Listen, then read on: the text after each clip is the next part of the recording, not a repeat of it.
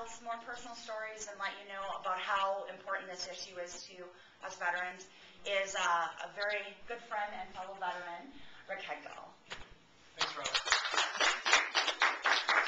Hello, fellow Washingtonians. I am the local representative of Operation Free. I make my home in Bellevue, the poor side of Bellevue. Is there one? Yeah, I live there.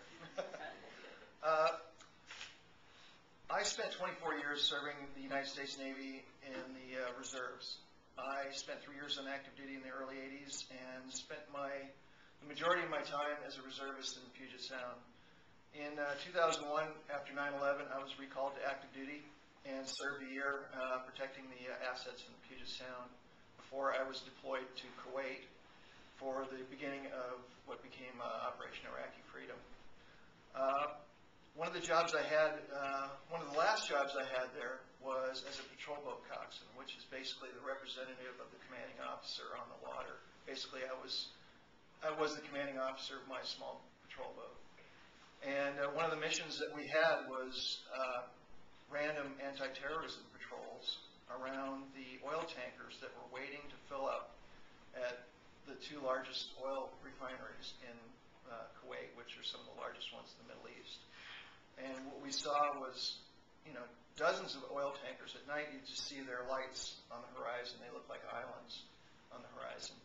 And we patrol those looking for a possibility of small boat attacks. That was one of our missions.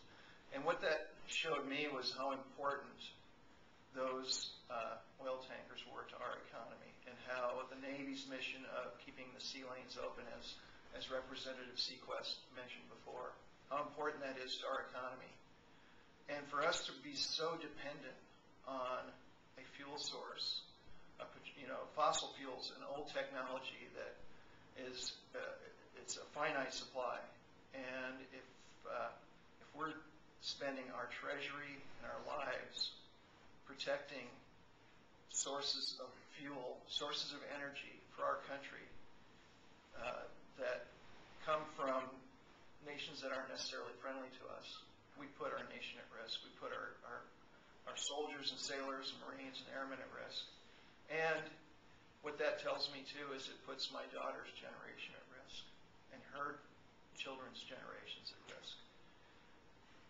To move to renewable fuels in this country removes some of that risk. And for anyone to die for energy on its face is ridiculous. No one should have to die just so we can keep our lights on. If we can rebuild our infrastructure, a smart grid, renewable forms of power generation, wind and solar, we have the capability. We have the technology. We just need the political will. And it takes the citizens to stand up and tell their people that they elected to move to a more independent energy source for our future and for our children's future. I have some information here. The Defense Department just released their quadrennial defense review, which is basically a forecast for the next 4 years of where our military is going. And in that document, I have some quotes that I'd like to share a few with you. And the first one says, although they produce distinct types of challenges, climate change, energy security, and economic stability are inextricably linked. Another one, while climate change alone does not cause conflict, it may act as an accelerant of instability or conflict, placing a burden to respond on civilian institutions and militaries around the world. And when we say militaries around the world, who is the first military that shows up for the big disasters in the world? Haiti is the perfect example of that. Our ships and our military showed up to create some stability there. Now, that wasn't a cause of climate change, but it just shows the kind of who reacts first to the big disasters. Another quote from the QDR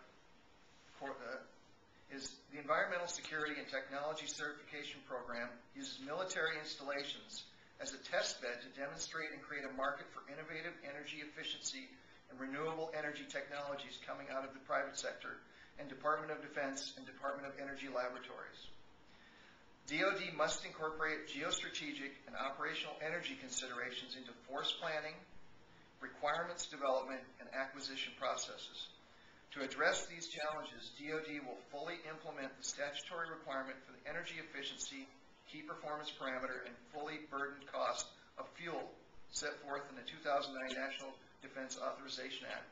So what the Department of Defense is saying is fuel to run our military is one of the most important things that they have in front of them, and access to it. And if our naval installations and military installations here can rebuild their energy infrastructure, it makes our nation more secure. And if we can get away from fossil fuels, at the very least, to keep our air clean. I mean, I love the environment that I have in this state. I wouldn't live anywhere else on earth than here in Washington State, especially Western Washington. And I love this state, and I love the environment, and I want to keep the air clean for my family and for the generations that follow our families here in this state, and keep this place beautiful. And we can rebuild jobs, we can have less pollution, and we can have stronger national security if we just convert to renewables and push for a strong energy policy that includes that. And thank you all for being here. I want to thank my fellow veterans from Operation Free. I've had the pleasure of traveling around the country with and spreading this message in other states. And I'd like to introduce a couple of other my veteran friends. This is Matt Victoriano. He's a Marine Corps veteran. Patrick Bellin, Army veteran. And you've met Robin and Senator Hobbs. So if you guys would like to say anything or take some questions. Anybody have any questions? Certainly anybody can ask any question. You said it all too well. Well, we will be around for a little while yet too, so if you want to come up and speak